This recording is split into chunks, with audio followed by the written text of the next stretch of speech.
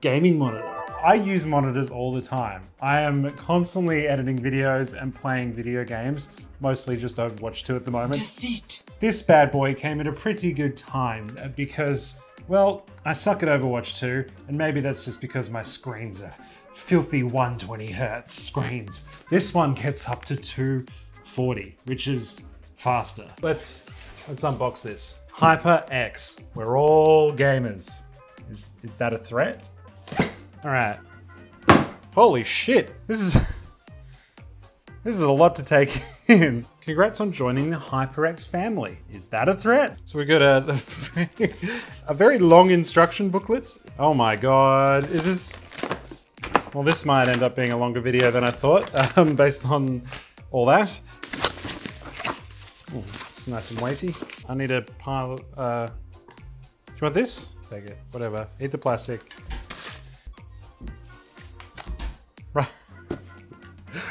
Rusty's my bin.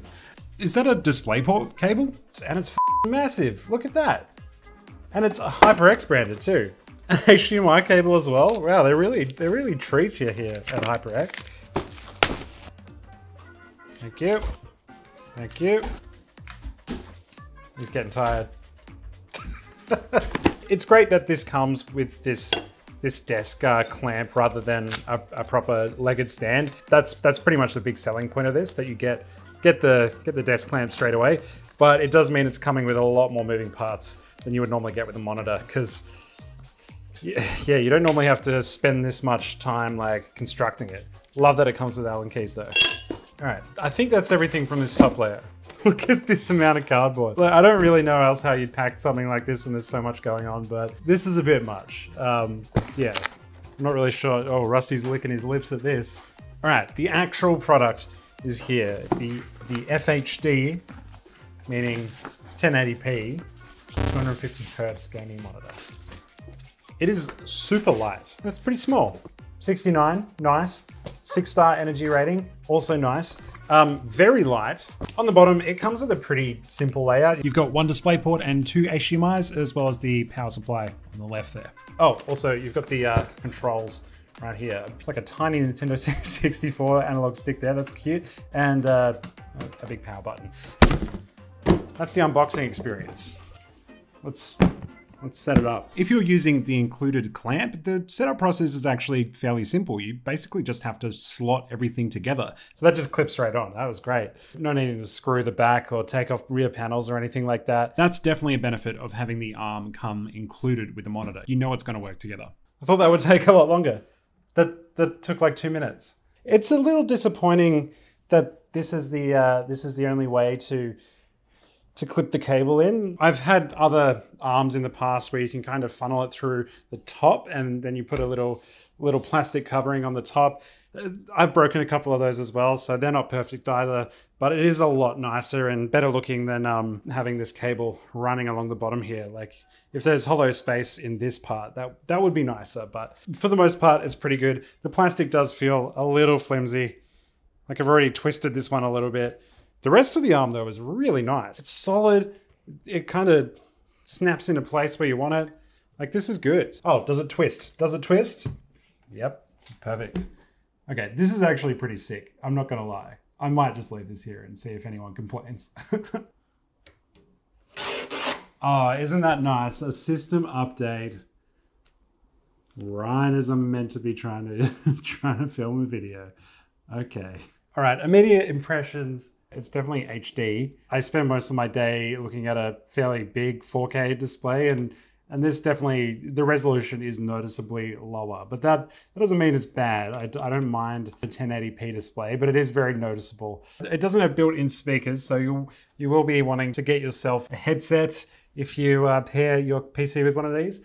All right, let's fire up some games, and yeah, immediately you can tell it's very sharp. There's very little latency. Kratos is running around, he's picking flowers. It looks smooth as a baby's bottom.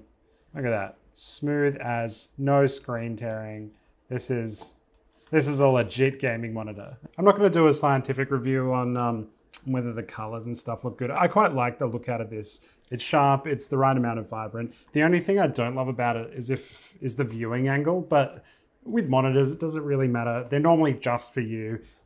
you kind of have it front on all the time anyway. So that's not a huge miss, but I do notice when you've kind of got it tilted this far, like that far around, it's not great. You kind of lose a lot of the contrast quite quickly. But yeah, otherwise, this is a smooth criminal. All right. So after cleaning up Rusty's mess, are you happy with yourself? I spent the rest of the night playing more games, such as the slower turn-based Magic the Gathering, and a heap more Overwatch, of course. Yeah, that was a team kill. I hope we got that on camera. Still recording? I also enjoyed some YouTube, and this morning I've been editing my own videos on here.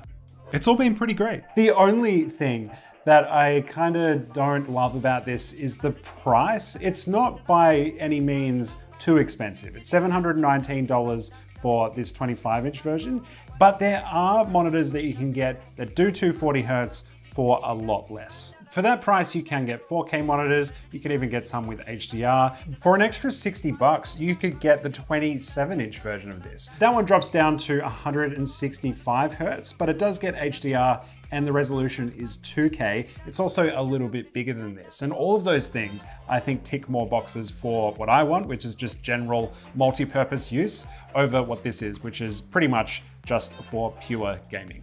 It's funny, as much as I love the 240 Hz display, the thing that I'm most impressed by this is actually the arm. So if you do go to the 27-inch version, you are getting something like this as well, which is really awesome. It's just really easy to move around. The clamp is solid, and you just get everything that you need to mount it in the box, including the cables. Basically, if you know that you want a gaming monitor purely for gaming and purely for smoothness and speed, this monitor is a great pick, especially if you are already considering getting a monitor arm. This comes highly recommended just for that alone. But yeah, if this video was helpful or informative, let me know in the comments. I would love to hear your feedback, and hit subscribe if you like me. Because after playing Overwatch 2 for the last 2 days, I assure you my self-confidence is in the toilet. What is it with Overwatch players and being rude, honestly? All right, I'm gonna go play more Overwatch.